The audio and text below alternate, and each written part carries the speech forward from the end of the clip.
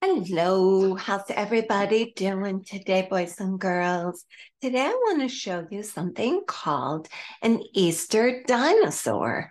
I'm sure you've never heard of it because I kind of made it up, but I thought it would be fun for the season. So here's what I have today, okay? I have an Easter colored shirt on. I have paints. Thank you, Meadow, for letting me borrow your paints. I have one jar of water. It doesn't have to be a jar, it can be a cup. Whatever works out that you don't want to break it or use something that's important to your mom and dad. I also have two brushes today. The two brushes I have are a regular one that's for painting. I'm not using the one that comes with the set. I'm getting another one that's just a tiny bit better and not a big deal, but it seems to help me a little bit when I'm painting.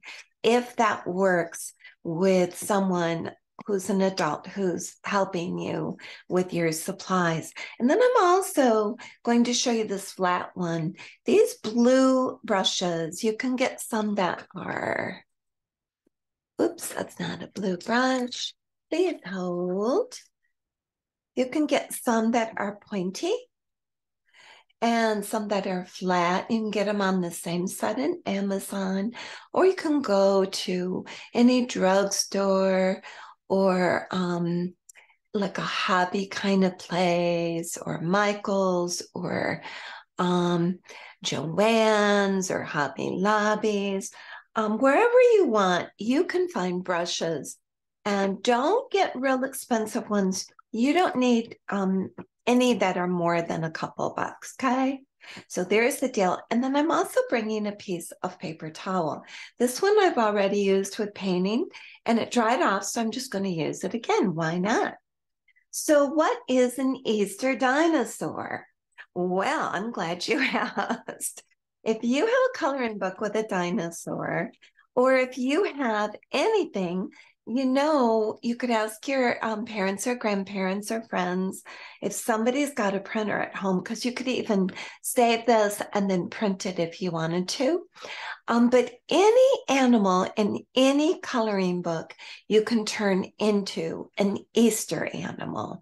Could be a puppy, it could be a cat, it could be an alligator, it could be a moose, any animal. And I chose the dinosaur because I like dinosaurs. By the way, Daniel, your grandma told me that you might be painting with us if you hear this. And she told me you love soccer, so we might have to do a soccer ball or something sometime soon. And hi, Camilla. Hi, Meadow and Esme.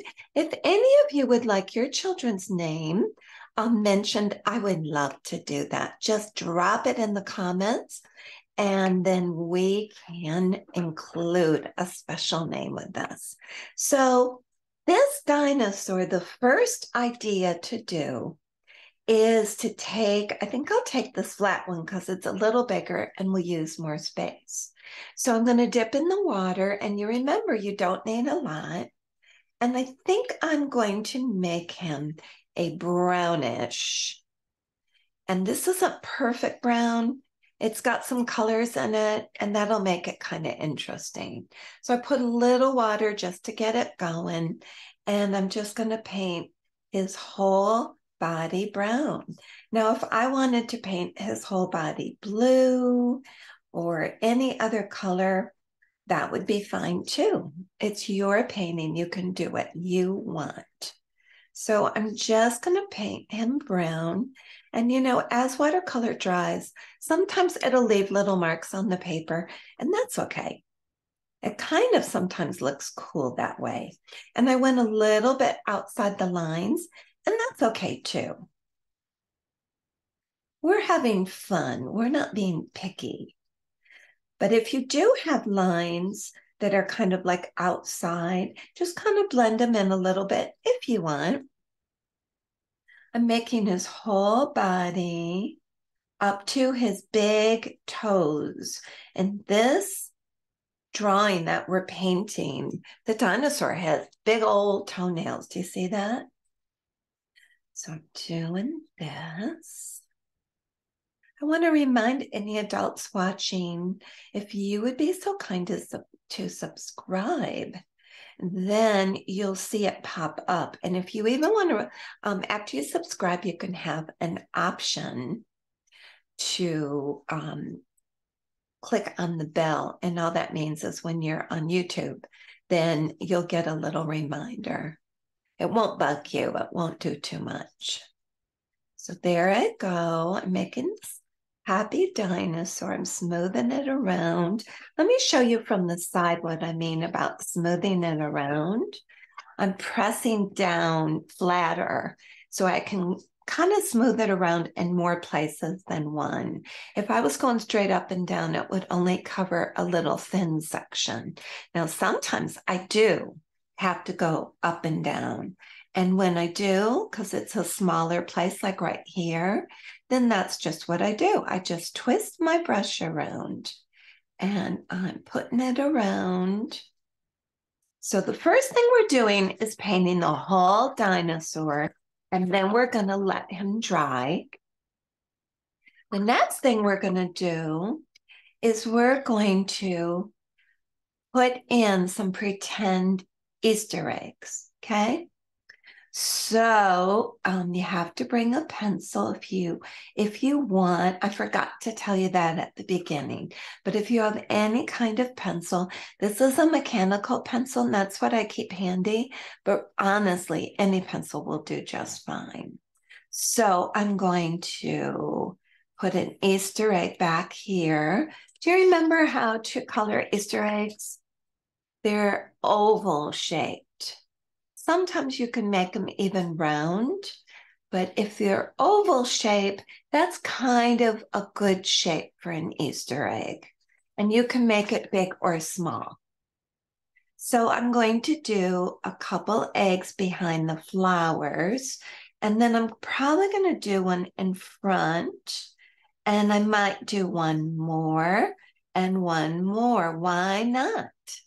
So I have 1, 2, 3, 4, 5 Easter eggs. Remember, I was going to turn them into an Easter dinosaur. So first I made Easter eggs. Some are behind the flower.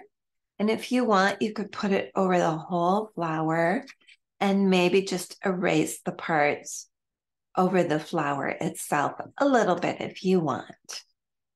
So the next thing I'm going to do is I'm going to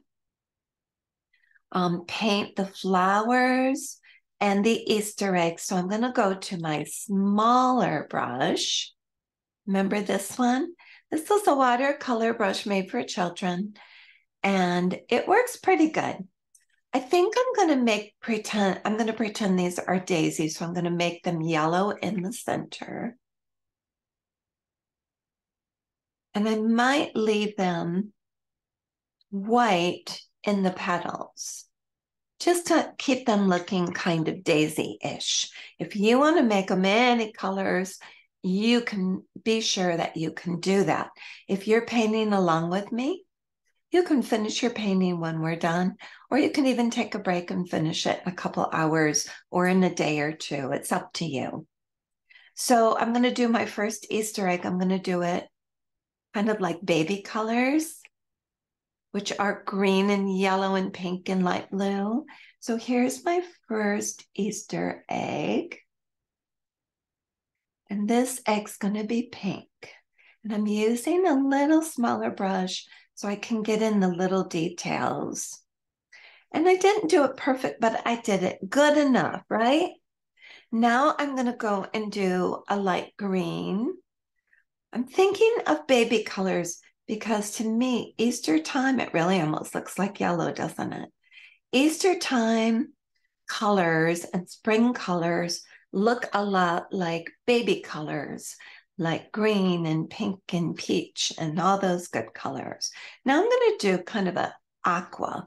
Now you may not have these same colors, and so you just pick whatever you have, because the cool thing is that Easter eggs come in all kinds of colors, don't they?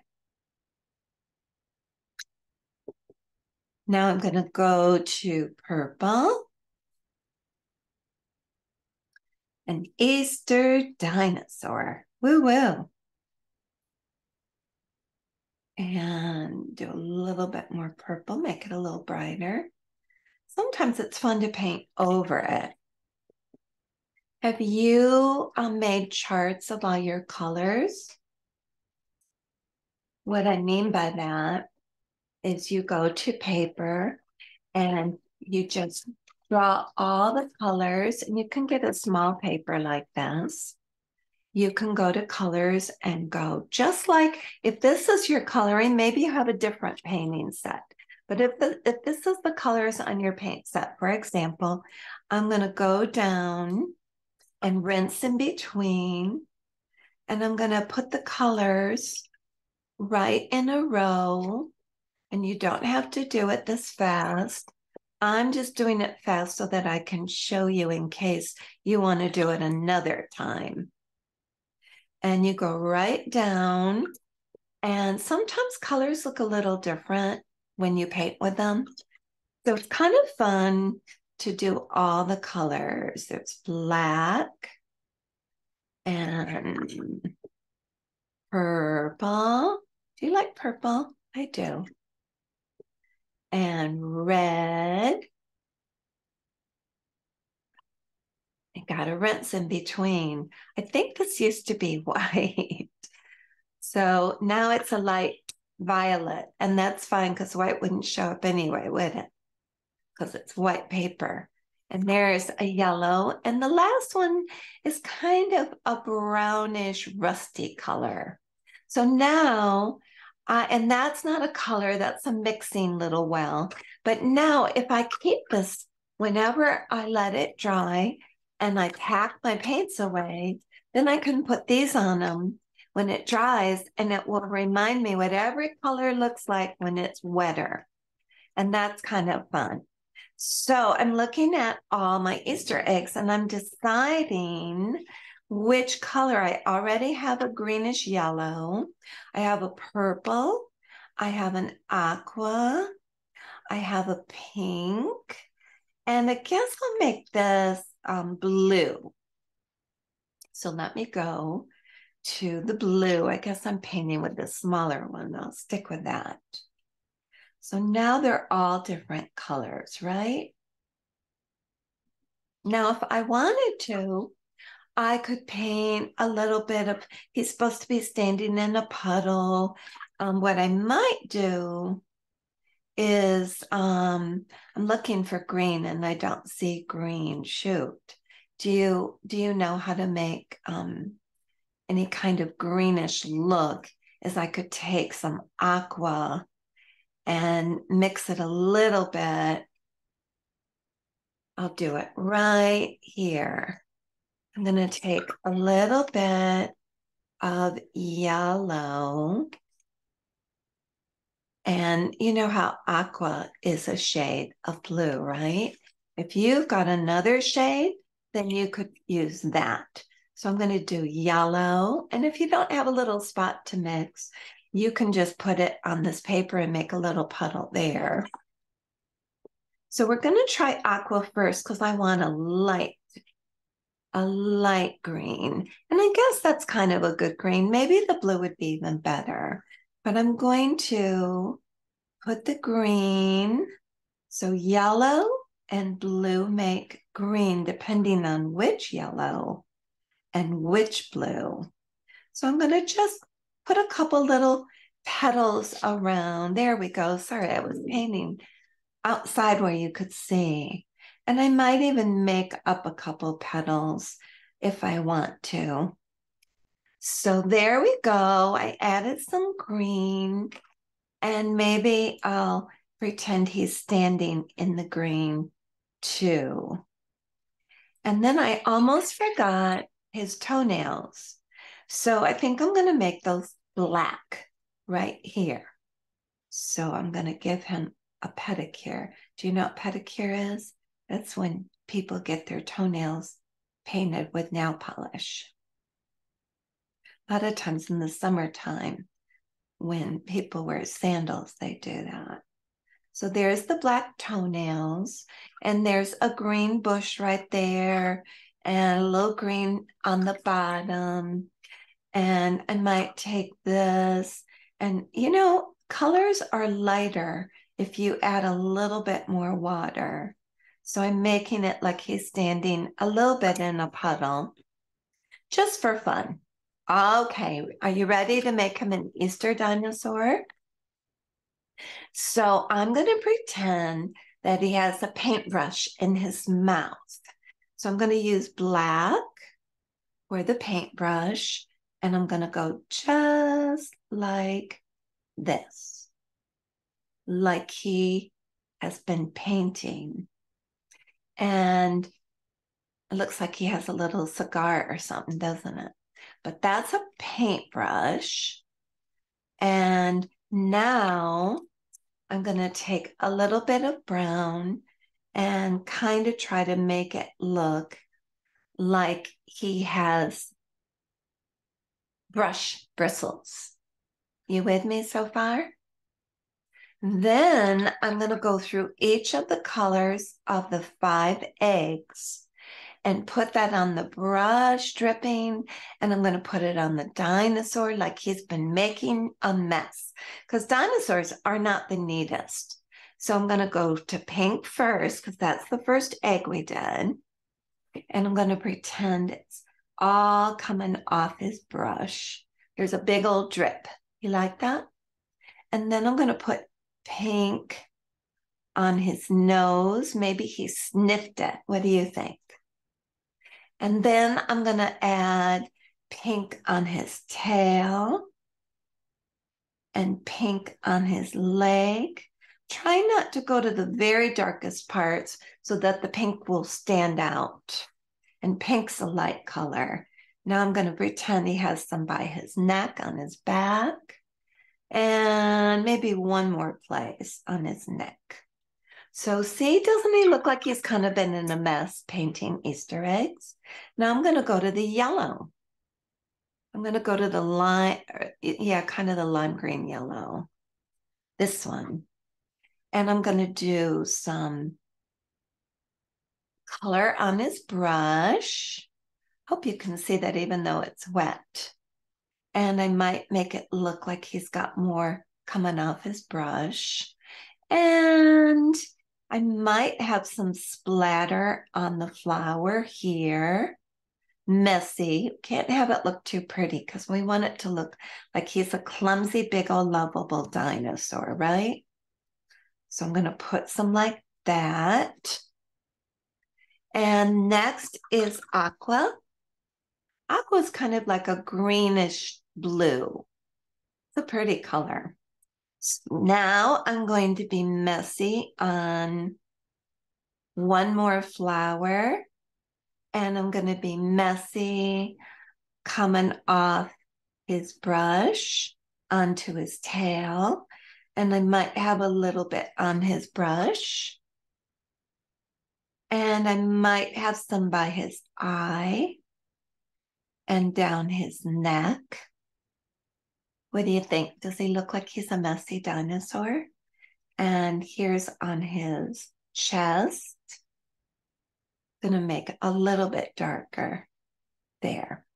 And his knee. Do dinosaurs have knees? We'll pretend they do. So there he is. He's been busy. This little guy's been very busy. Now I'm going to go to purple. And for the purple, we're going to pretend it's dripping down. So what I'm doing to pretend it's dripping is I'm making drops. I'm making skinny, press down, and make a big messy drop. Okay? That's how I'm making it. Kind of like raindrops. Have you ever painted or colored raindrops? So that's how I'm making his paint drops.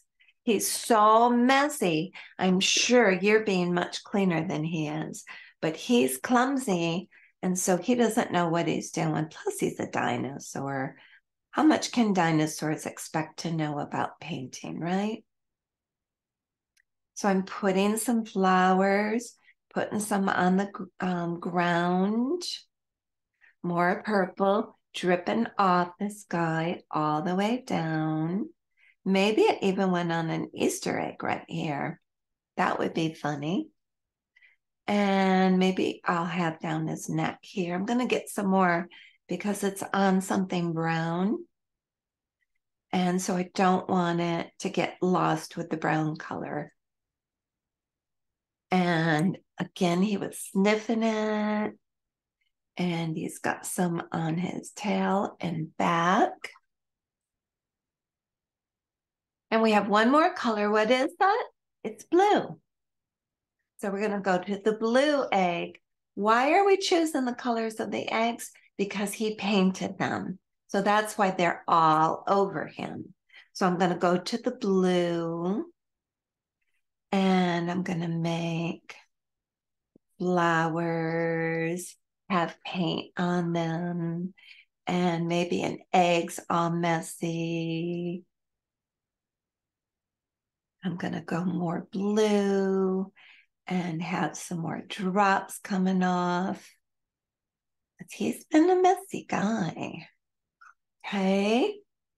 And then I'm going to go here by his chest and his back leg knuckles and by his upper leg. And I think he is plenty messy. What do you think? I think I'll make that blue a little brighter. When I want to make it brighter, what do you think I do? I go back in the paint some more and I don't add more water. I just go into whatever's there. And that's going to be thicker.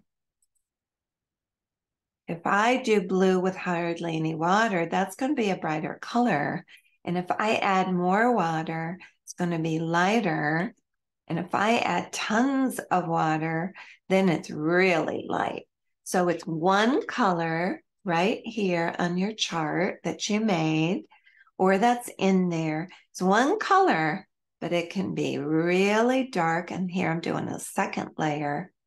It can be really dark. It can be medium. I think I'll make medium a tiny bit darker. There you go.